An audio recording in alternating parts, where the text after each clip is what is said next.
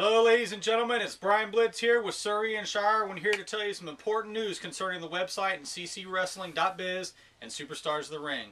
It will be back up real soon, and we just want to let you fans know that we're going to have lots of news, lots of action, lots of important information to pass along to you. Shire? Well, you pretty much covered all there, so not a whole lot left for me to say. But I've got a very special present for you.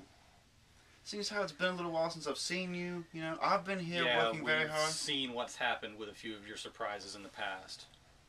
You know what? Still picking ceramic out of my boots for that plate. I can't help that you broke that. That was a gift, and you broke it. That was very disrespectful of you, Biscuits. So a lot of trouble to bring that here for you. Anyway, ladies and gentlemen, as you know, the lawsuit has been pending. We've got it settled here recently. And as a very special gift to all of you peasants out there, and especially my good friend Biscuits here, I'd like to present to you the leader of the Dynasty, Mr. Buck Buchanan. That's right, the lawsuit's been settled, and it's all about Buck and the Dynasty. We got Ian Shire here. I can be here as far as the lawsuit goes. We've got everything settled as far as I go. We still have stuff pending about Jared Michaels and the illegal contract. But Buck Buchanan can represent the Dynasty anytime that he wants to on Superstars of the Ring.